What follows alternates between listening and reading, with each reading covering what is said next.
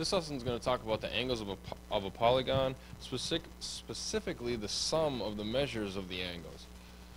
Therefore, the first thing that we're going to look at is the interior angle sum theorem that we looked at in the computer lab.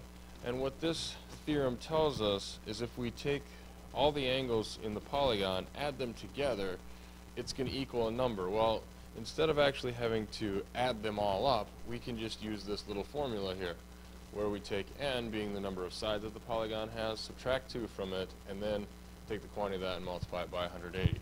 Now remember, think back to the computer lab, that n minus 2 part, that represented the number of triangles that we created in the polygon, while each triangle, when we look at the 3 angles in the triangle, add them up, it's 180. So if we take 180 times the number of triangles, we're going to get the sum of the measures of the interior angles of our triangle. Simple little formula right there. Now the other one we're going to look at would be the sum of the exterior angles, and that's where the exterior angle sum theorem comes from. This one is a nice one. There's not really anything to do other than to remember that I don't care what kind of polygon you have, if you take all the exterior angles of the polygon and add them together, it's always going to equal 360 degrees. It doesn't matter if it's a triangle or if it's a 75 gon. Add those exterior angles together and it's always going to equal 360 degrees.